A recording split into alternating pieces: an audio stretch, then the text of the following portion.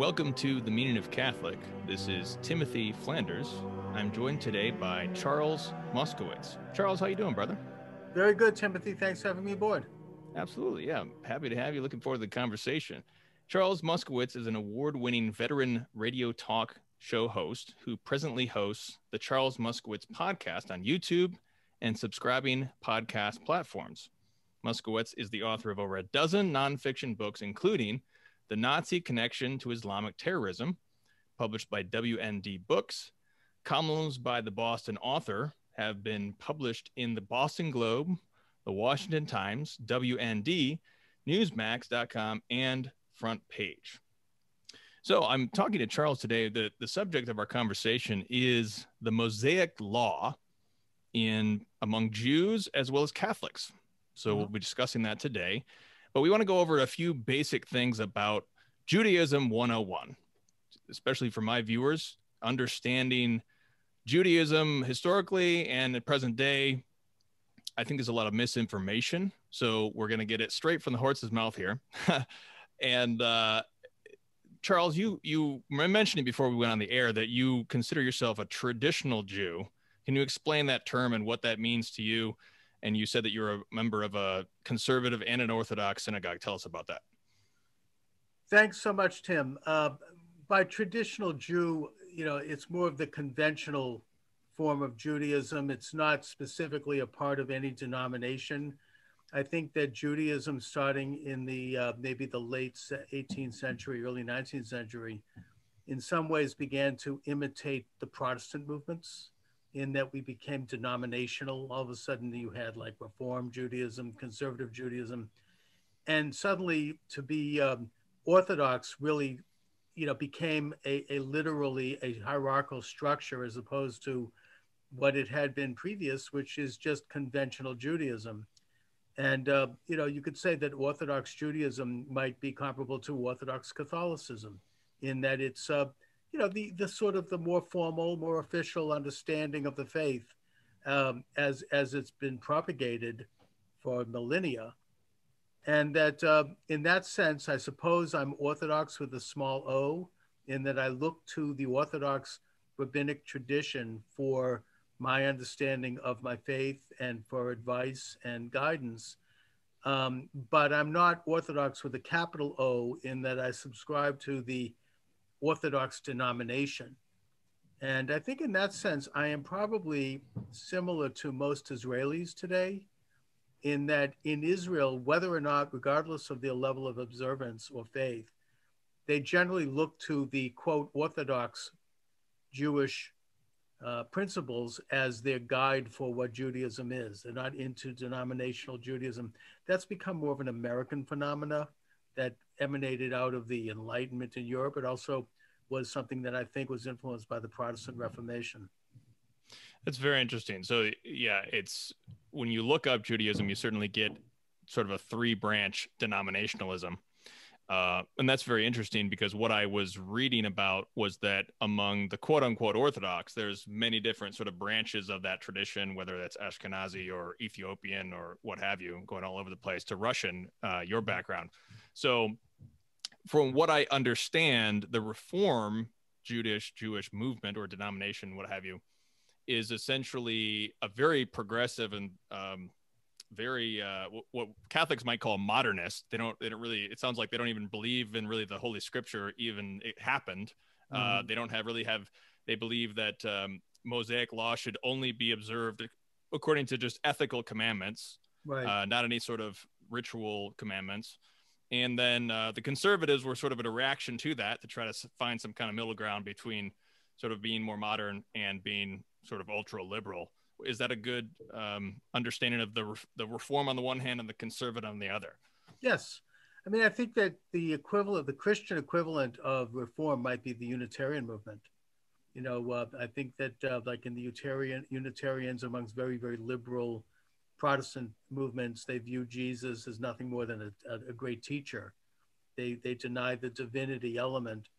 And I think in Reform Judaism, you don't necessarily even have belief in a divine creator of the universe and lawgiver. It's more that they look to the Torah and the scriptures as moral and ethical guides, but not as having been divine writ, having been, literal in their interpretation. So it was, in a sense, a reformation that occurred within Judaism. And that, yes, the conservatives try to straddle both sides of the fence. And in a way, I think they're starting to lose ground because Orthodox Judaism is growing, as is Reform. Okay. So you mentioned to me by email, you said that left-wing Jews control the high ground of American Jewish culture. Yes. So in terms of at least American Jewry, or maybe also the world, so you're saying the left-wing Jews, are you talking about the Reform Jews then when you say left-wing Yes. Jews? Well, Okay. right. I mean, Reform or perhaps conservative. I mean more of a Jewish establishment, certainly in the United States, probably in most of the rest of the world, that is very much politically on the left. I would describe them as more socialist than Jewish. And that they really have captured the high ground of Jewish culture, Jewish, life, even Jewish faith, and have been in that high ground for probably at least a century now. And yet there's a lot of pushback from a growing Orthodox and ultra-Orthodox movement, particularly in the state of Israel, that is also growing rapidly. And there is concern. I don't think it'll come to this, that there might be literally a civil conflict within that could result in a literal civil war. But you do have two competing strains within Judaism, and unfortunately, it's very fractured. Well, it's very interesting, I think, because I think many Catholics, when they think or talk about the Jews, quote unquote, they're thinking really only of sort of the Marxist Jews, essentially, or the left-wing Right. Jews. So I really interested to hear more about that. I want to get further into Judaism 101, though, Mm-hmm. in terms of the observance of Mosaic law. So as I understand it, the rabbinic Jewish tradition, as opposed to Temple Judaism, has a oral Torah and a written Torah. And Correct. the oral Torah is written down eventually in the Talmud. Mostly, yes. Mostly. And there's also other commentaries that come later. But that forms that the Talmud and the Torah, the Pentateuch, as Catholics would call the first 5 books of the Bible, Mm-hmm. together those things form the halakha, which is all of the different commandments that Jews do. Mm-hmm. So not only in the Mosaic law per se, but also in this oral Torah that is then written down in the Talmud. Is that a good understanding of rabbinic Judaism in general? Yes. I mean, the oral Torah, the Shabbal Peh, was eventually codified by Rabbi Yehuda Hanazi, the Judah the priest. This happened during the Roman Emperor Marcus Aurelius. That's when it started. In fact, he collaborated with Aurelius, who was the author of Reflections. And that the idea was that after the defeat of the Bar Kokhba rebellion and the destruction of Jerusalem, when Jews were no longer allowed into Jerusalem, there was a movement to codify what had been oral law that goes all the way back to Sinai, as a way to sort of preserve and advance the Jewish faith, and something that would essentially translate to things like synagogue, like temple worship, so that it could still be practiced in a form that would take place until the rebuilding of the temple or the third temple in the future. And thus you had the development of the Talmudic system. It's really precedes that. I mean, it goes back to really the Babylonian period and the return of the Jews by the Persian Emperor Darius, who was called the Messiah, because he actually wrote a decree that's published in the Pentateuch for Catholics.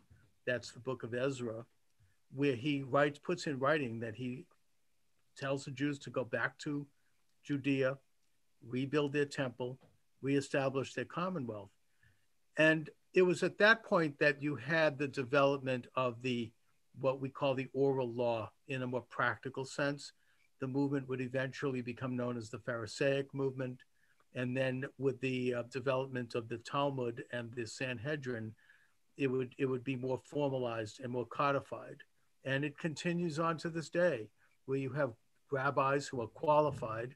And when I say qualified, that's an interesting definition, who are able to write responsa and who are able to continue to understand Jewish law, the goal of which is to understand the will of God, to understand the logos of God, to use a Catholic term, and to apply that to everyday life and all of the ethics that are associated with that. Yeah, and talking about the oral law, I think there is certainly evidence in Ezra, because there's the story. I was trying to find the verse, but there's the story. I believe it's Ezra and Josiah. Ezra and Nehemiah. I'm sorry, Nehemiah. Yeah. I couldn't remember who it was who explains the law to the people, because there's a story in Ezra or Nehemiah, I can't remember which one, but they read the law and then they explain it. So there is an oral explanation. That was the beginning. It's when Ezra stood up in front of the entire congregation, upheld the Torah scrolls. It was an experience that happened with like thousands of people who had gone to Jerusalem. It was the rededication of the Second Temple.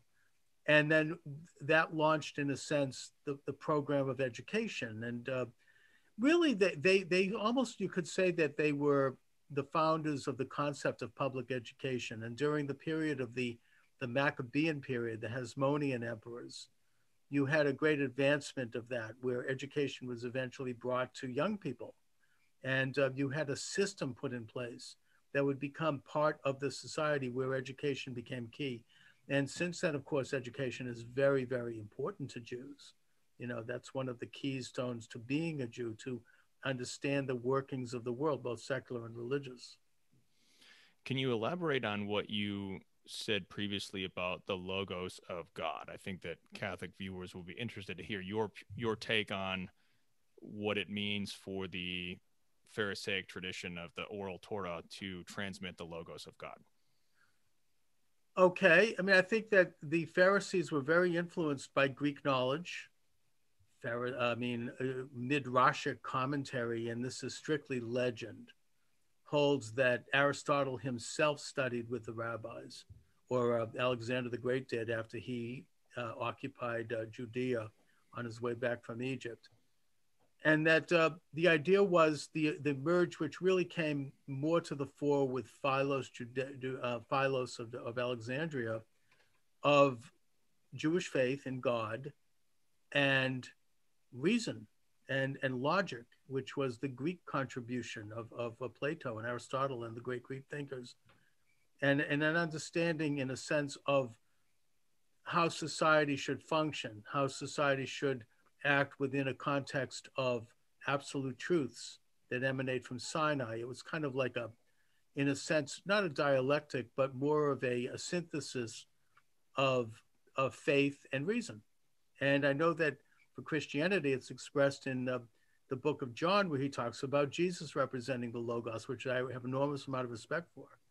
But in the practical sense, it is similar in that there is this belief, and this is something that I think Judaism actually has more in common with Catholicism than other Christian sects, or at least Protestant sects, in that we're both a religion of faith and works.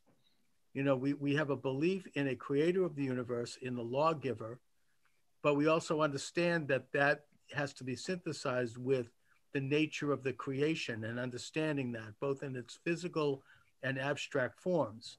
You know, it's not just enough to identify and name by name the elements of the world, but it's to understand the concepts and the ideas that emanate from that as well, which are not physical. And those are more spiritual. Those are things like love. Those are things like, human relations and all of the nuances that are within it.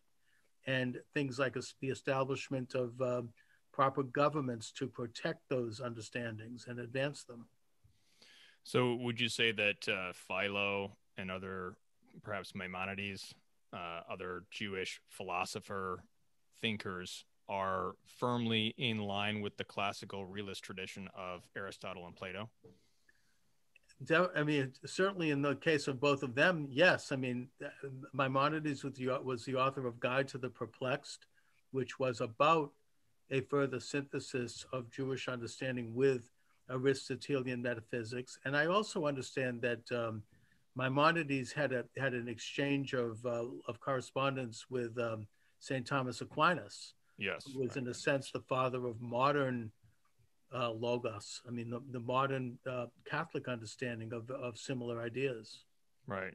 So I'd like, I never asked you about this, but I know you've talked with E. Michael Jones before, and I know that his basic thesis is that Jews rejected Jesus Christ, who is the Logos incarnate. So therefore, there is a certain element of irrationality within the Jewish tradition. What, I'm sure you're familiar with his whole thesis. What is your 5-minute elevator speech on your take on that? Well, first of all, I have an enormous amount of respect for Dr. E. Michael Jones. I've interviewed him many times.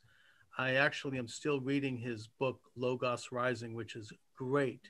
Unfortunately, he says very little about Jews in it, I will have to say, but it's a tremendous work of intellectual force, and it does really lay out and present the Christian view of Logos. Look, this is where Christianity and Judaism, diverge. I mean, we don't agree on this.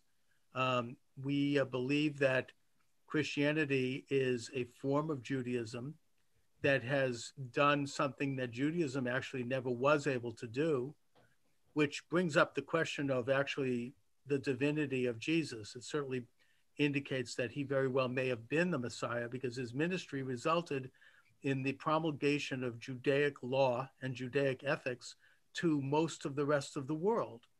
Judaism never quite was able to do that. So in that sense, I mean, I tend to embrace the grafted in theory of the dual covenant, and that certainly the Christian covenant is valid because of that, for that factor alone. But having said that, the Jewish understanding is quite different in many, many respects. It is also quite valid. Jesus himself noticed this and stated it in the book of Matthew, where he says that the covenant between God and the children of Israel is forever. And there are some other passages that indicate that as well.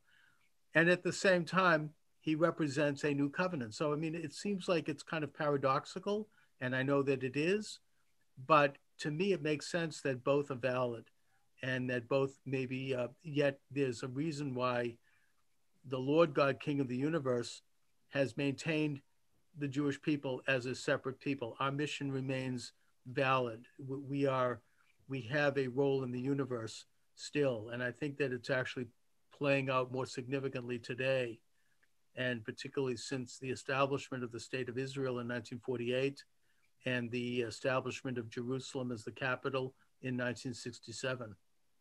Well, it's very interesting. I'm very surprised to hear you say that. I didn't expect you to hold that view, and we never talked about this particular point. Are you saying, just so I understand you, are you saying that for the Christians, Jesus Christ is the Messiah from God, from the true God, to bring them to the true God, whereas for the Jews, the covenant that God gave to them is still valid and as it was when it was given at Sinai? Is that what you're saying?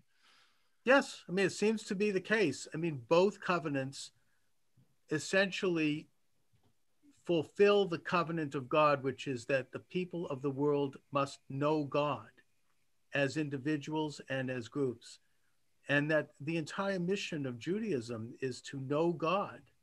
And then once we do know God, to serve as a light unto the rest of the nations of the world, so that the entire world comes to know God. We've been walking with God for a long time. I mean, it goes back millennia before Jesus. We were walking with God and struggling with this and going up and down. I mean, if you look at the entire narrative of the Torah, we get closer to God and our nation thrives, and we raise the level spiritually because we're fulfilling God's laws. And then when we fall away from God and we fall into idolatrous practices and evil, then we suffer, and that we end up burning, and we end up with destruction. And yet we're tempted by all of the things that draw us away from God, which is unnatural, as is all of humanity. And so there's a vested interest, I think, for all of humanity, but certainly within Judaism, that we know God and all of God's commands and God's moral and ethical precepts as a way of raising our spiritual level, both as a people in and of ourselves, but as a light unto the nations. Interesting. Okay, so how is this a traditional Jewish view? It sounds like this is. Yes. It seems.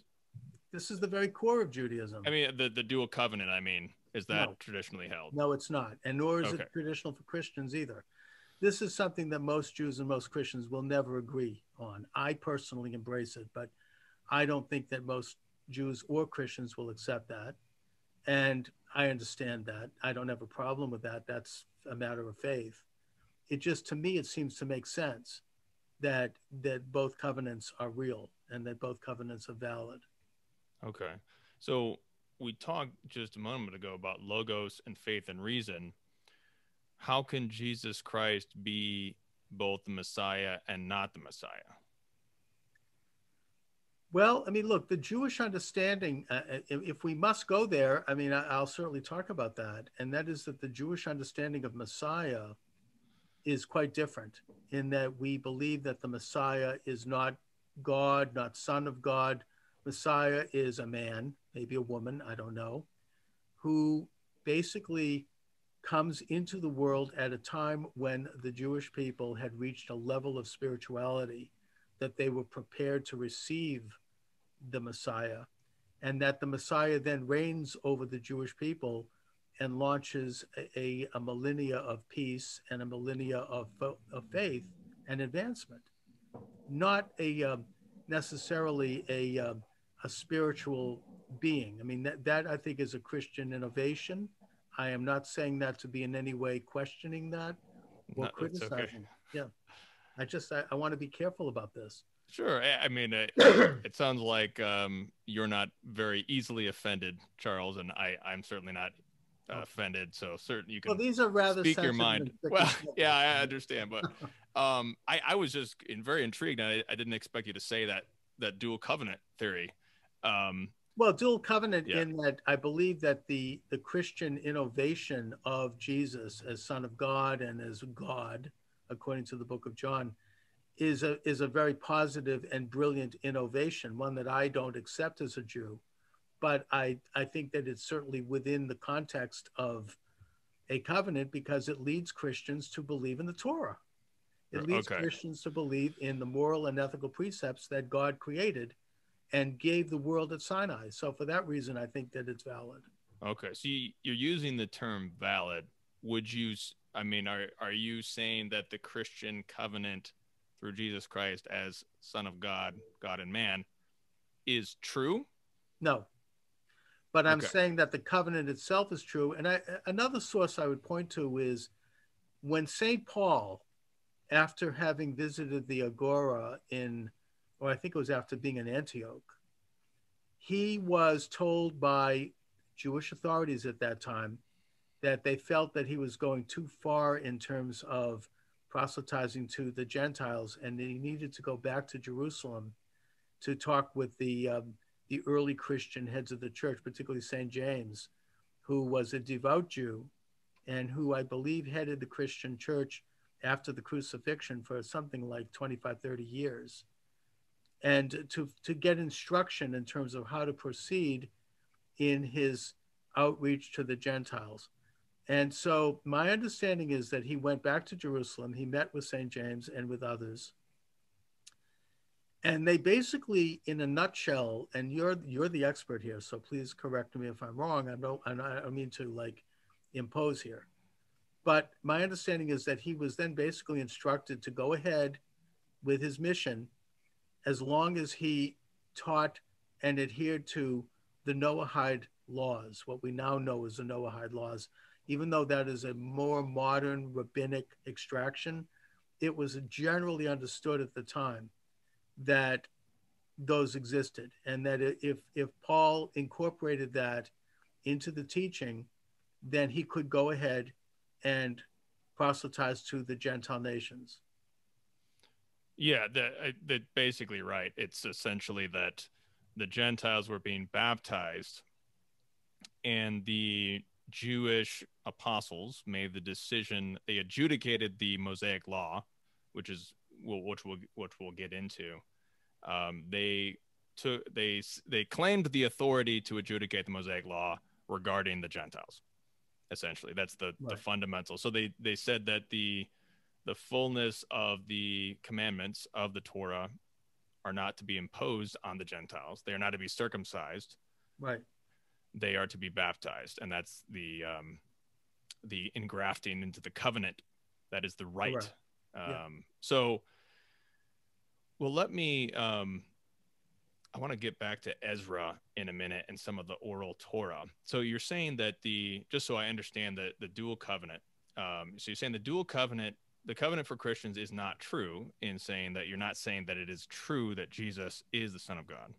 Right. You're simply saying that it is valid in the sense that it's a positive thing for the Gentiles to turn from idolatry to the Mosaic Law through Jesus Christ. That's right. Because of the embrace of the Mosaic covenant and all of its moral and ethical precepts, for that reason, I would argue that it is a valid covenant, regardless of, and the belief in Jesus does not contradict any of that. So to my way of thinking, that's perfectly appropriate. In fact, I'd encourage Christians in that. I think it brings them closer to the covenant. Okay. So you view it as simply a means for Gentiles to believe in something that's not true, but ultimately has a good benefit. Is that what you're saying? Well, I mean, I don't want to say not true, because, I mean, I would never come out and say that. I mean, Jesus very well may be the Messiah. I'm not here to say that he's not. I would simply say that the belief in Jesus does not contradict the covenants of the Torah, and therefore it's a positive thing. Okay. It's not in my position to say whether or not Jesus is the Messiah. That is a Christian question. Okay. Interesting.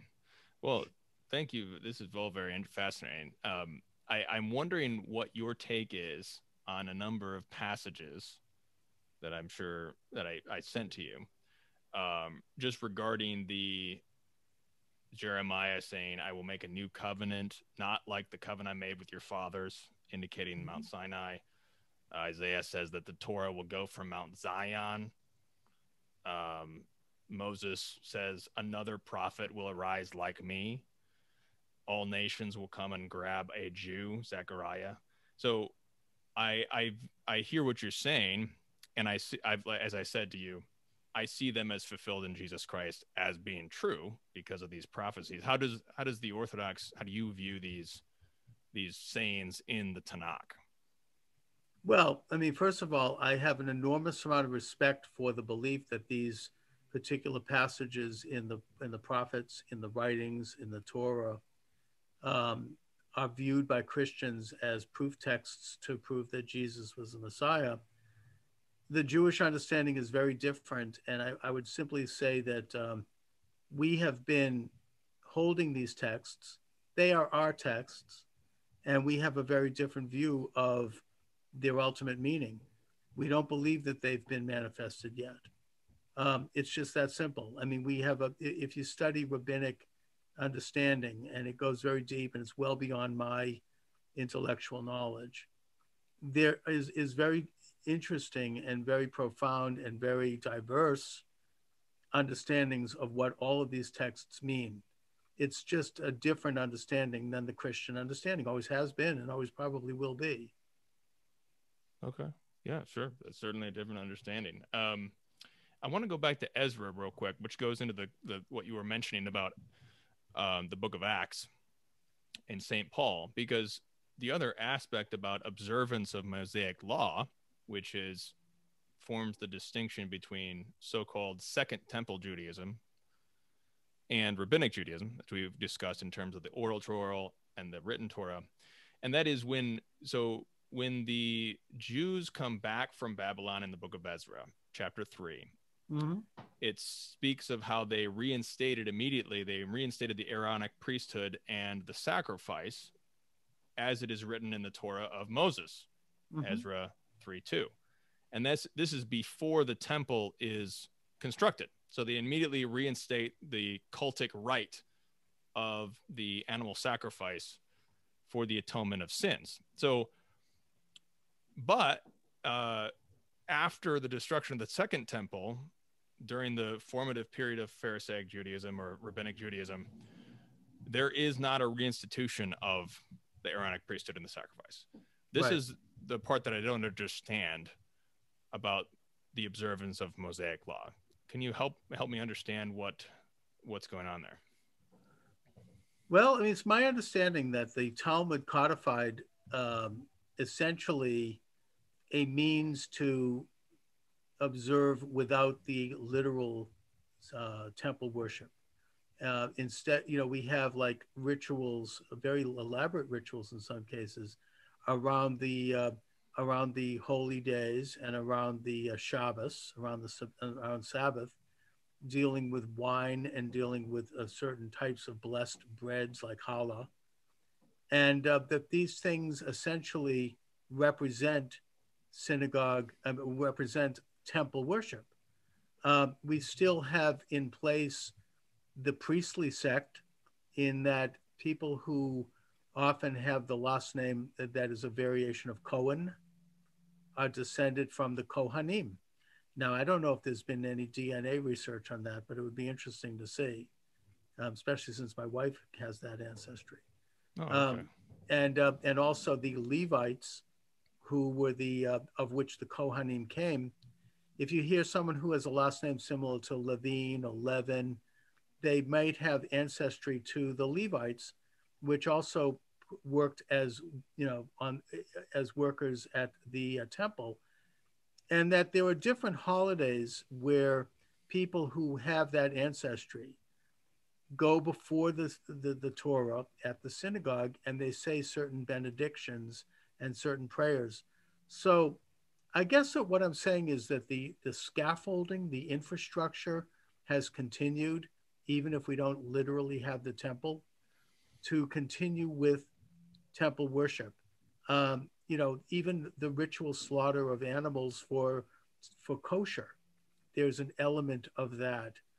We continue with tithing. We continue with, mitzvahs. We continue with a lot of the practices that surrounded temple worship. And we're doing it in lieu of the eventual emergence of a new temple, which of course is a very controversial subject today, but we believe and we pray that that will happen. Right. Okay. Now, this is a side note before we get into the authority question. Now, do Jews today, which as you're pointing out, would essentially be Judahites, Benjaminites, and Levites in terms of the tribes, traditional tribes. Now, there is a Mosaic law which says that they don't intermarry, back when there was 12 of them. Now, how is that understood? Is that still practiced? Do Jews distinguish today between Judahites, Benjamites, and Levites? No. I mean, first of all, well, I shouldn't say flat out no, in that I think that history indicates that during the period after Solomon, when the empire divided into the northern and southern kingdoms, you still had a lot of intermingling, and a lot of Israelites moved south into Judah and assimilated into the Judean population. And so, in the practical sense, I'm not sure that still stands. Although if you look at very Orthodox Jews, ultra-Orthodox, there are some things about Kohanim and Levites not marrying outside of their sect. And there are some remnants of that particular practice. That's not, I don't think in the formal sense, still done. It's not disavowed. I'm not in any way contradicting it, like a lot of Jewish laws. But I think that in the reality, it hasn't been in place, probably for millennia at least. Oh, okay. So this really brings up with both the Aaronic priesthood and that particular law that's in the Mosaic law, it's really it seems to me that the dispute between Catholics and Jews would be essentially just a question of authority, because if we go back to the book of Acts and the destruction of the Second Temple, the church is essentially claiming the authority to adjudicate the Mosaic Law based on that Yeshua is the new Moses. He's the new lawgiver. Right. So my question is, because at the time there were multiple parties of Jews. There's not only the Pharisees, obviously, but the Sadducees and the Essenes and various sects within Judaism. What is the basis of the Pharisees' authority to adjudicate the law against the Sadducees or the Christians?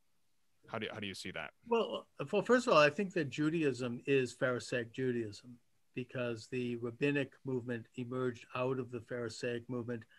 I would even suggest, and maybe this is controversial, and I haven't claimed to have heard this. I mentioned this in my book, by the way, God is God, that Jesus himself was a Pharisee, that he was of the school of thought which was emerging at that time, which was developing practical laws to live by, and which was, in a sense, beginning to move away from the temple. The temple was under the control of the Sadducees. The Sadducees were, I would compare them today to the highly secularized, even socialistic Jews. They were very Hellenized, first of all, and that there was almost a conflict, almost a civil war between them and the Pharisees, who remained religious. And that goes back to Judah Maccabee himself, who was, you could describe as a Pharisee. I mean, he was involved not only in a war against Antiochus, the Syrian Greek emperor, but also an internal civil war within Judaism between the religious Jewish movement that he led. And by doing so, not only did he save Judaism, but he established modern concepts of the sovereignty of nations. But also between him and his movement, the Hasmoneans, and the Hellenized Jews of his day, who had fallen away from the religion, who were engaged in pagan practices. I don't know if they were outright pagan worshipers, but they were doing things, nude wrestling and just stuff that they found abhorrent at the time. Right. And a lot of that has to do with the whole Hanukkah story. The rebellion against the Greeks was also a war against these highly secularized Jews who really controlled the temple and did so right up till the end.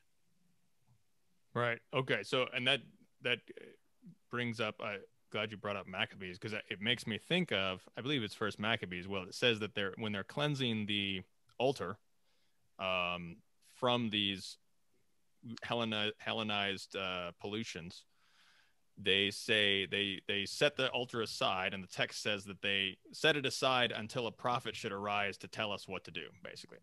So the idea being that only a prophet has the authority to adjudicate the Mosaic Law in this case.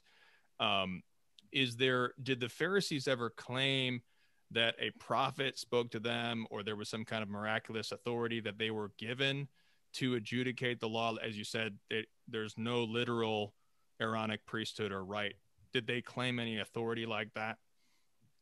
Well, first of all, I think that in Jewish tradition, the prophets really ended at the time of the Babylonian captivity. I think the last prophets went into captivity with the Babylonians. My understanding, and I could be wrong about this, is that one or two of them actually did come back with Ezra and Nehemiah to reestablish the Jewish Commonwealth. But the age of prophecy, Zechariah, yeah. Was it? Okay. Haggai and Zechariah, yeah. There you go. So the age of prophecy kind of ended at that point. There really hasn't been a prophet. And one of the messages of the book of Esther, which is the Purim story, is that it was observed at the time that God himself had somewhat receded from the active and literal communication with the Judeans that had existed at the time of the First Commonwealth, and that has been the condition ever since. That we don't have that kind of direct connection with God anymore. Now, I'm not saying that we may not have it in the future, but that whole era sort of came to an end with the destruction of the first temple or shortly afterward. Okay, so you're saying that Jews today, or Orthodox Jews say today, that we are in the period that began after the Babylonian exile, in terms of God speaking in that regard, in terms of prophets. Okay, that's right.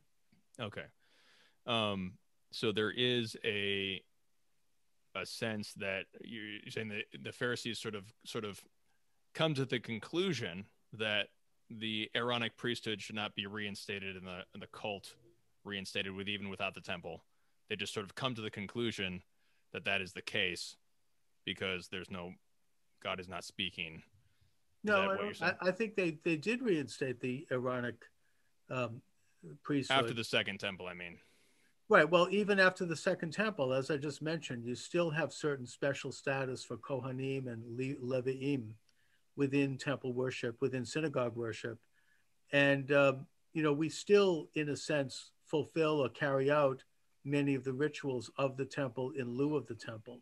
So I don't think that they walked away from that at all. They just basically refashioned it in a way that's practical and that we can continue with at a time when our temple had been destroyed and our commonwealth had been destroyed. Okay. Well, let me ask you one last question about the rites. Because of what you're saying is there is a ritual practice in Orthodox Judaism in lieu of the temple. If the rite of the atonement in Leviticus Vayikra 16, I believe, obviously the scapegoat and everything, there is a Day of Atonement ritual. Does Orthodox Judaism, the text of the Mosaic Law says that the high priest will make atonement for the community? There is an atonement. There is an actual forgiveness of sins. Right. Are you saying, does Orthodox Judaism assert that the Day of Atonement forgives your sins? Yes, but we reenact it without the physical temple. We reenact it through the service of the Yom Kippur and the fasting and the various particular prayers that we intone and the type of study that we do on that day. And that our contention is that is the day that the Lord God, the King of the universe, is closest to the earth.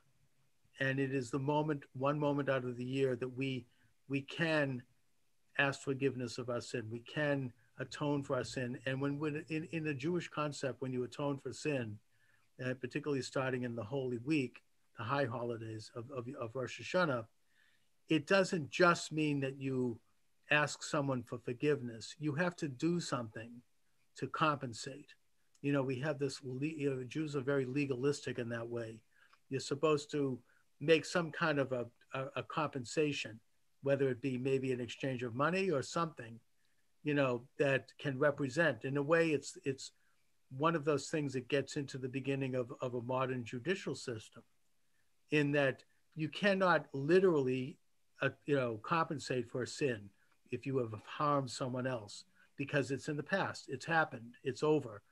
But you have to find a way in order to get some kind of atonement and some kind of forgiveness to ask that person to forgive you, and then to do something to alleviate or at least recognize the nature of that sin.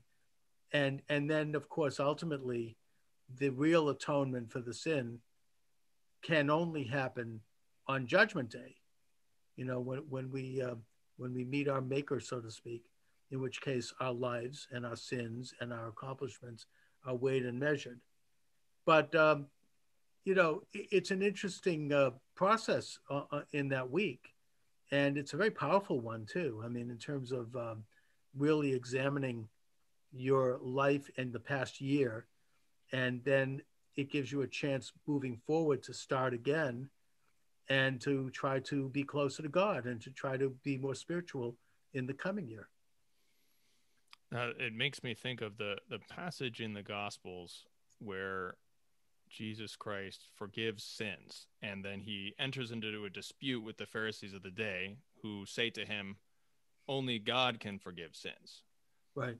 So obviously God instituted the Day of Atonement in the Levitical priesthood, are you saying that God instituted the modern day of atonement so that God could forgive your sins through the modern version of that?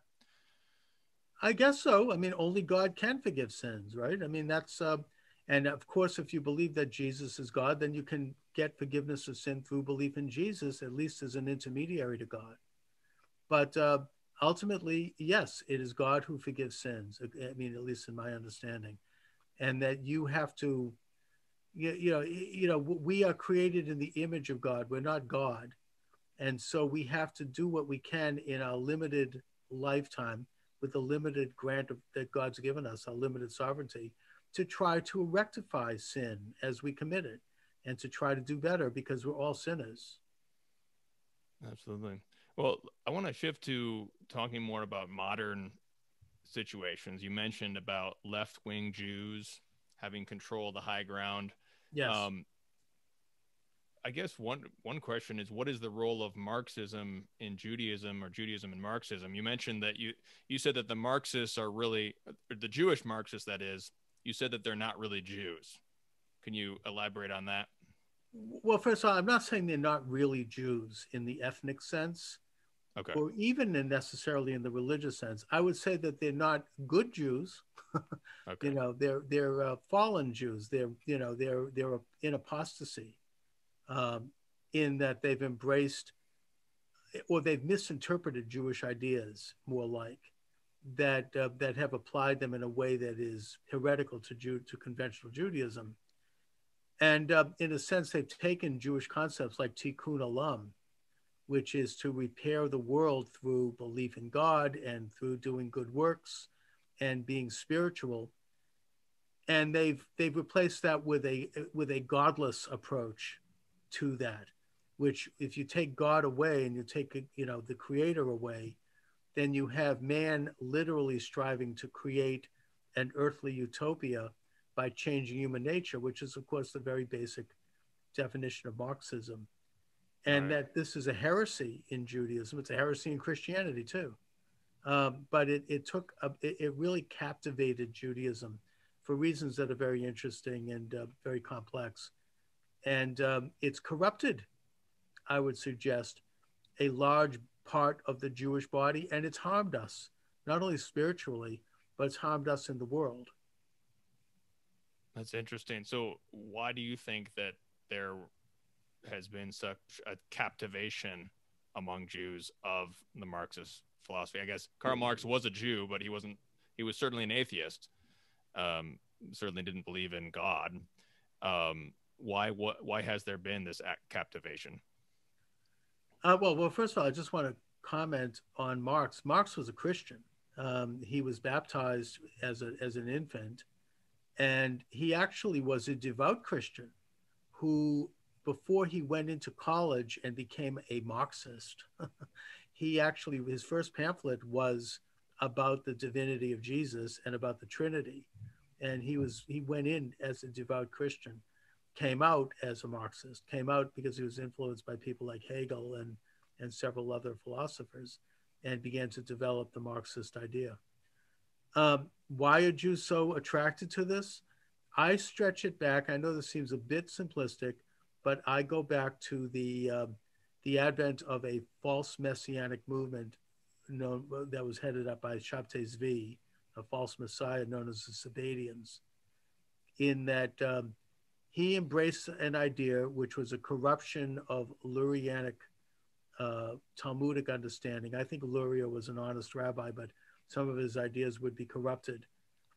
That somehow the best means to bring about a Messiah in the world was to commit evil, to bring mankind to such a low level of depravity that the Messiah would have to come to redeem the world. And, it's in a sense, the similar movement within Christianity would be Satanism.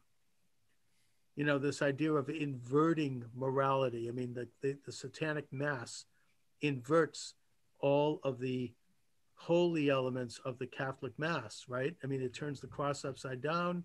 It does all of these things symbolically and literally. And in a sense, it's an attempt to say, it's an anarchist attempt to say that there is no logos, there is no structure of the universe that was created by God. We have to tear all of that down. We have to tear down the Torah. We have to tear down the cross. And we have to create a situation of such chaos and anarchy that God will come and redeem the world. This was the basic heresy of Chartez-V. And he, I mean, look, on the other hand, he did launch a modern Zionist movement, which I think is good, but his intentions were not good. He was engaged, he wanted to overthrow the Torah. He wanted to claim that everything the Torah stood for was the opposite. And that's how he behaved in his life. And his movement, after he was exposed as a fraud by the Turkish Sultan in 1666 and exposed, his movement went underground and they began to sort of shapeshift. They would become Muslim or they'd become Christian and then they become Jewish and then they go back to Muslim. And they began to conduct what can be called an antinomian idea, the idea that all the world should be one religion, everybody should be the same. That the ideal was to tear down conventional, both moral and conventional notions of existence. That things like property and family and sovereignty, these things were, oppressive. They were forms of exploitation, as Marx would later say. Okay, so that's interesting.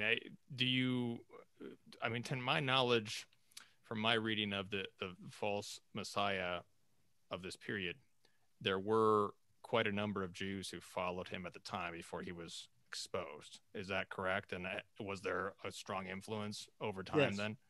Yeah, that is correct. He did garner a huge following in Europe, even among non-Jews, by the way. I mean, it was a charismatic figure. He kind of traveled around with this entourage. It's similar to, it reminds me of the Grateful Dead or somebody, or he was like Mick Jagger. He would get up and he would gyrate. He had a great singing voice. He was very attractive. He had a huge cult following in the world. And, it was like a phenomena in a way. And yeah, a lot of Jews got sucked up into it. I mean, I think there was a lot of unpleasantness going on at the time. This was at the time of the Chmelniki raids from the steppes of Ukraine, where a lot of Jewish villages were destroyed, and there was terrible atrocities. And there was a lot of questioning within Judaism at that time. In a way, it's similar to some of the more orgiastic and extreme elements of the Protestant movement. I mean, E. Michael Jones gets into this in one of his books. It's pretty interesting that people really felt that this idea of tearing down the entire social order would bring about some kind of an ecstatic messianic experience, which they misinterpreted from basic texts. And so his movement did have a huge impact. When he was exposed, there was a lot of consternation within Judaism, and most people, 98% of Jews, walked away from it. And there was a lot of disgrace. And some of this is actually covered by the fictional author Isaac Bashevis Singer in his book Satan and Gore, where he talks about the influence of Chartez-V on a Polish village. And afterward, there was an element that went underground called the Sabbateans, who, in the de facto sense, not necessarily literally, developed a secret society. They were like, they didn't want to be exposed to Jews because they would have been excommunicated. And that there was almost a civil war that went on for the next century between the rabbis and this sect. And one of their disciples was Jacob Frank, who started the Frankist movement. It was very similar, just as bad, probably worse.